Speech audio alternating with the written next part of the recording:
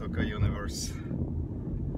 Yesterday was not my day, absolutely not, and it's also a reason why I'm wearing hockey jersey today, because that was the bright spot. And I only saw in the morning that my Carolina Hurricanes won Game 7 in overtime in Washington. Double overtime. Ooh, this is something that made me very happy. But yesterday, soccer, yeah. I was actually thinking of wearing an my Atleti shirt today, but then I didn't quite feel it because they were playing Valencia, which they won 3-2, 3 times a lead. Actually, I have to say the first 2 Atleti goals and also the first Valencia goal are really worth watching. And I even want to say that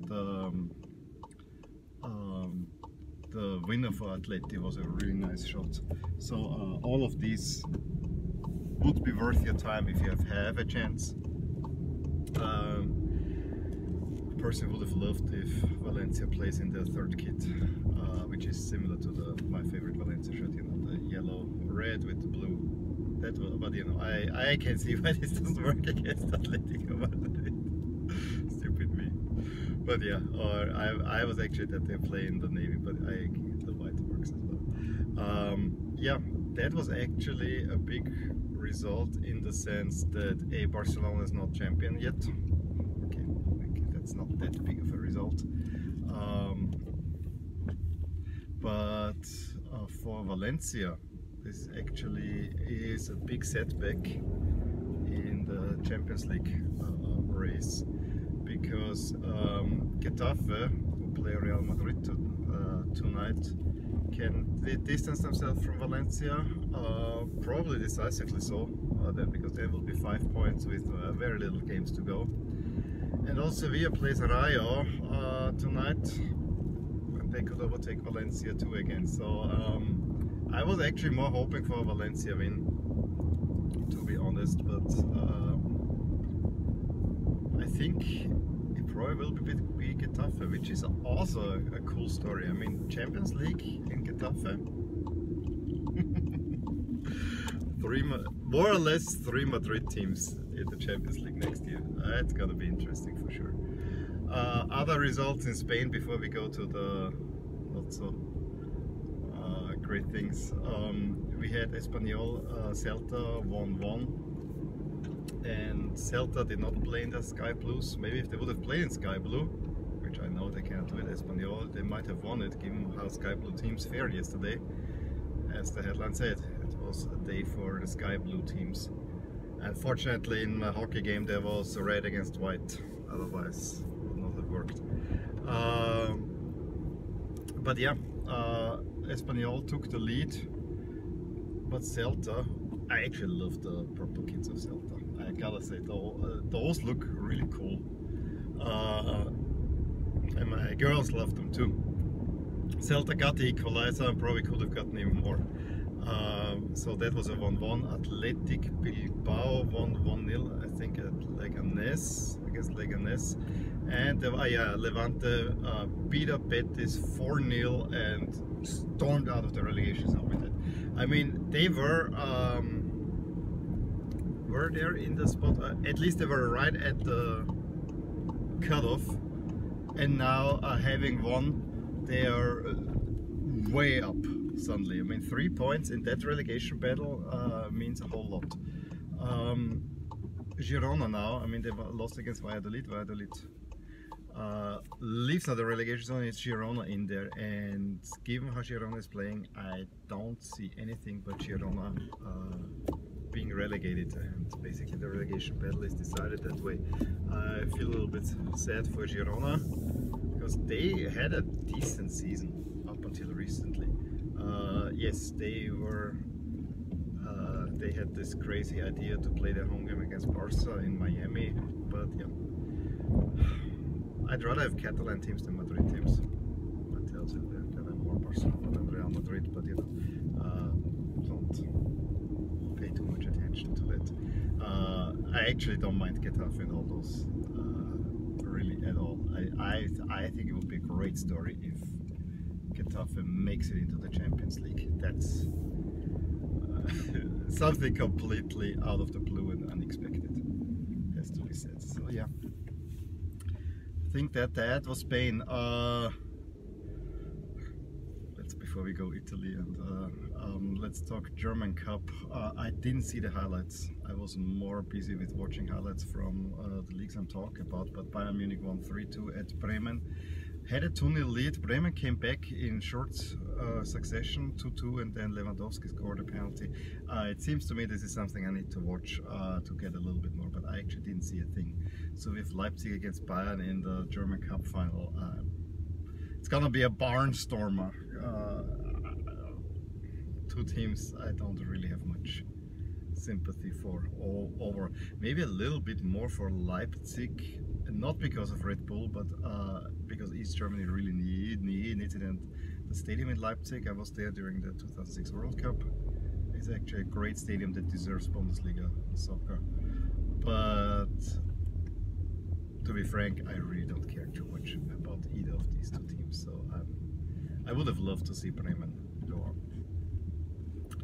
Let's stay with the cup and the game that I watched, Lazio Milan Lazio. Why do I keep flipping? I mean, I think America really messed me up there, because they flip home field advantage, and yeah, maybe it's the alphabet. I don't know. Milan played at home the return leg of the Coppa Italia against Lazio with a decidedly B-string squad. You know, you had already Pepe Reina in goal, which I think is okay. I mean, he is actually a pretty good backup goalkeeper, gotta say that.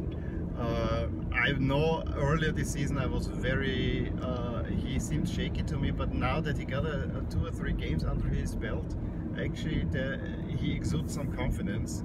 That is not a bad thing to have, but you know, they had Caldara finally, and yeah, I think this Caldara from Juventus thing was more a smokescreen than anything else, you know. But it was Caldara and Musacchio playing in defense next to Romagnoli, Suso and Castillejo. You also had Laxalt playing, so it was definitely not the first team squad. But you had Bakayoko and Kessie, who at the beginning actually put some dominance in there, but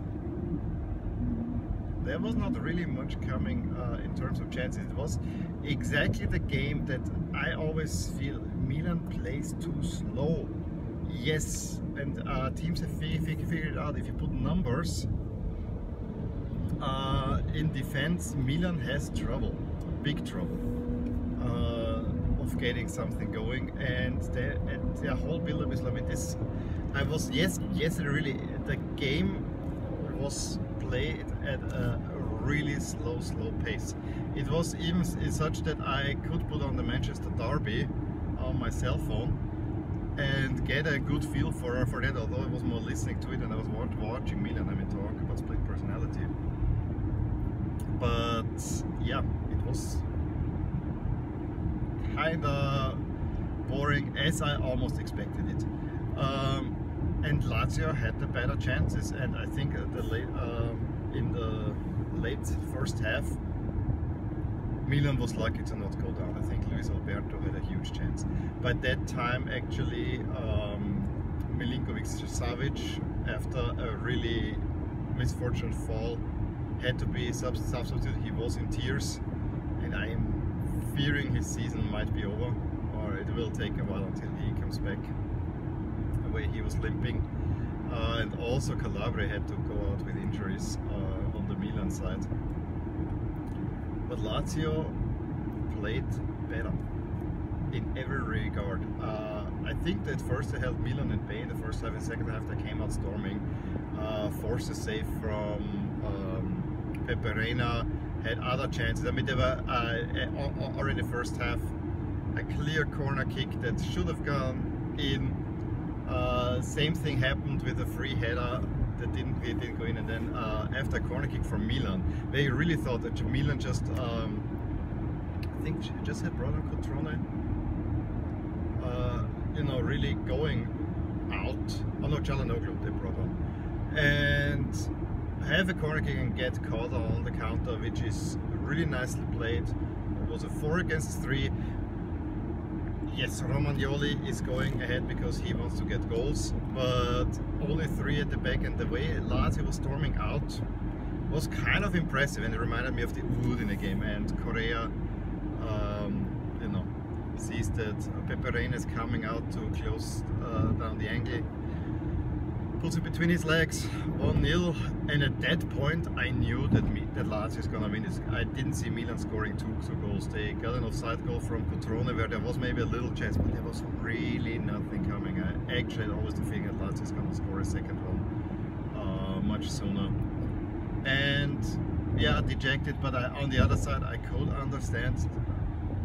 I would want Milan to win the Coppa Italia again, because that's a tournament that they can win, and they usually do not win. I mean, they've been twice in the finals now, always losing to Juventus. But I think the last time they won it was in 2003, something like that. Absolutely miserable record there. It's almost like Brazil in the Copa America. Brazil has all those World Cup titles, but in the Copa America they're distant third behind Uruguay and Argentina, which also is a similar story there. Anyway, Milan, ever since Paqueta is out, Milan is not themselves anymore. Although I generally do like the setup, there's just something missing. Especially Piontek is not in play. There's too much playing around, so yeah, it's kind of a little bit depressing. But I think they showed that they're not taking this semi-final too seriously. It's all about the Champions League for Milan, and they have a huge game at Torino this weekend, where I have to say they have to win this one. To me, this seems to be absolute must-win. I think Atalanta is playing Udine or something like that. I mean, you're gonna lose your precious 4th spot if you don't get a win at Torino. And Torino is looking hot at the moment. Okay, done with Italy. Tonight the other semi-final was a 3-3 in the first leg between Atalanta and Fiorentina, and now let's see what Fiorentina will play in Bergamo at Atalanta. Let's talk Premier League. And I'm gonna start with Wolves Arsenal. Now finally the league table looks even again after today's games. Wolves totally destroyed Arsenal. Arsenal actually playing, I liked our Arsenal in their navy jerseys. That's a nice jersey, I have to say. But that's the only thing to like about our Arsenal. I mean, Wolves destroyed them in the first half. 3-0. It was at halftime, and I think the first was a beautiful free kick.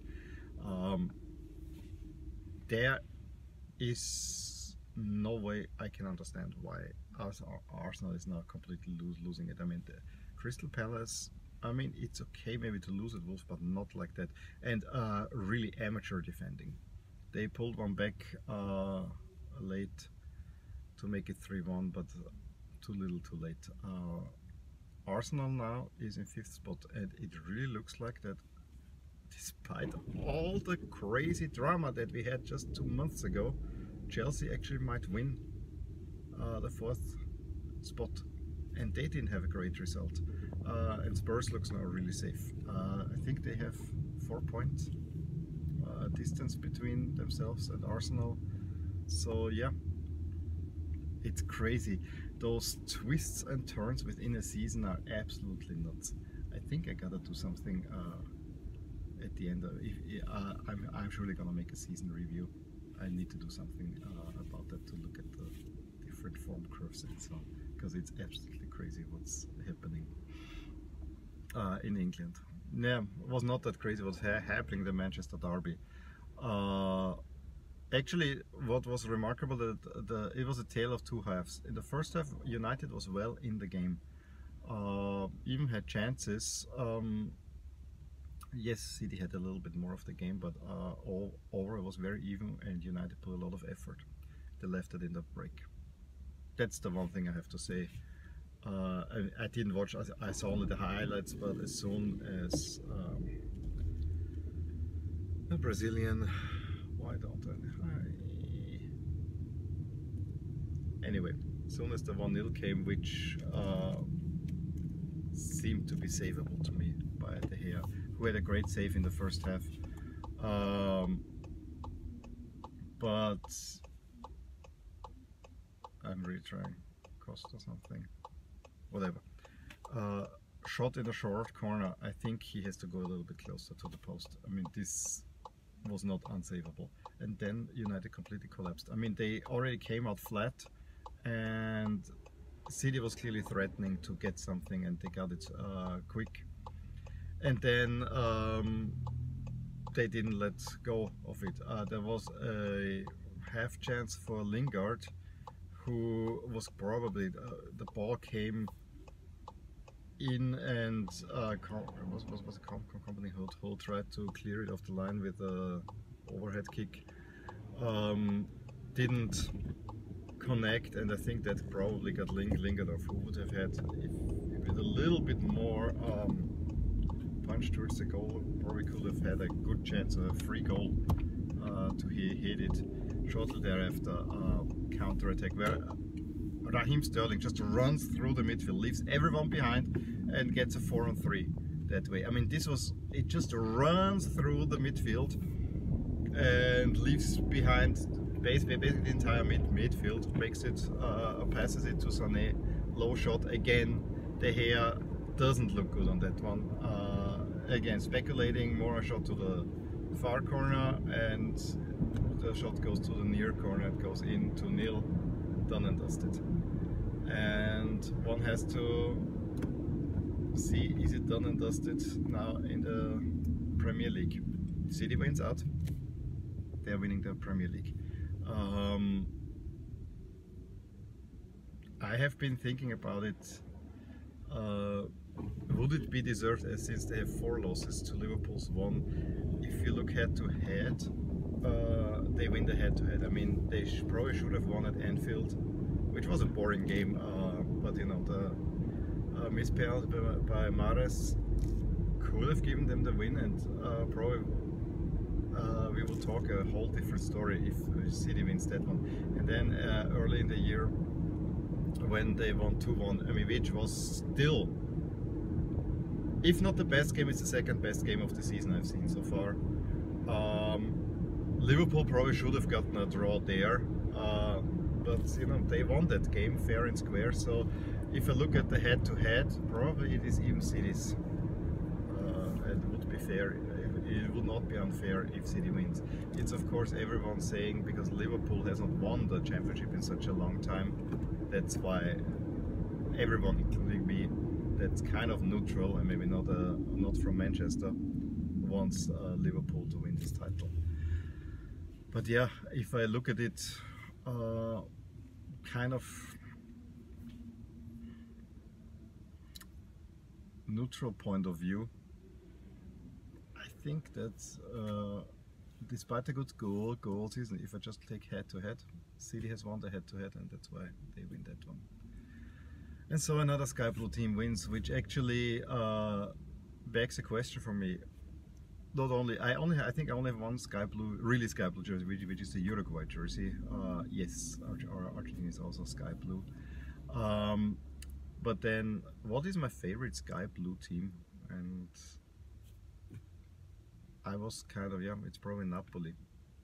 I was thinking Celta, but Napoli I definitely like better.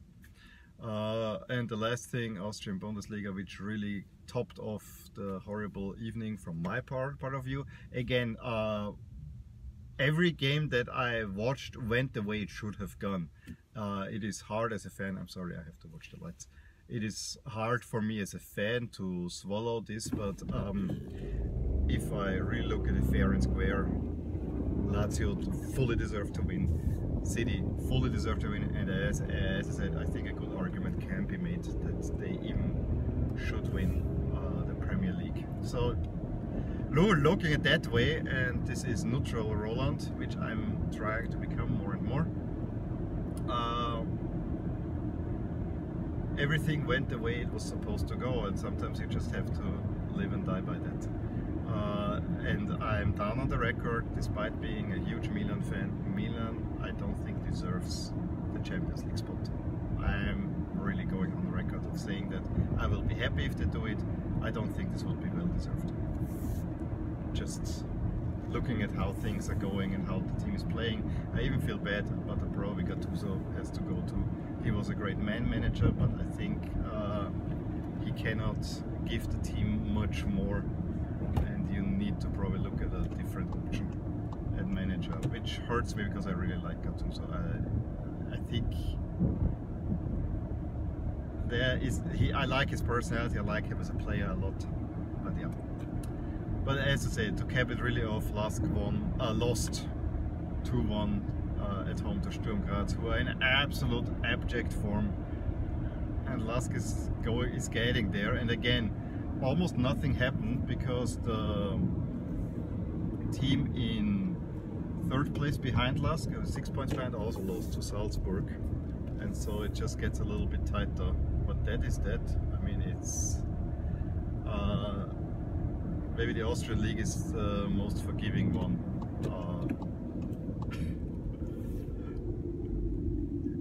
Yeah, no much. So on the soccer pitch yesterday sucked for me, but I think everything went the way it should go. I think Spain had really good games. I don't know about the German Cup result, and I'm happy that at least in hockey, NHL, which is absolutely nuts. If you have not seen anything in NHL, these are the craziest playoffs ever. I mean, all the favorites are already out in the first rounds, just to say it like that. Anyway, it was me rambling a lot, kind of somber, but yeah, it was interesting games yesterday. Again, results did not fall my way, but then you cannot have it. Give me a thumbs up if you enjoyed this video. Subscribe to my channel if you want to see more videos like these or other videos, and I will talk to you soon. Bye! Hey there! I really hope you enjoyed this video, and if you did, here are some videos and playlists that might be of interest to you too. Also, please consider subscribing to my channel, as it will give you all the updates on my channel, all things My Soccer Universe. And with that, I want to wish you a wonderful day.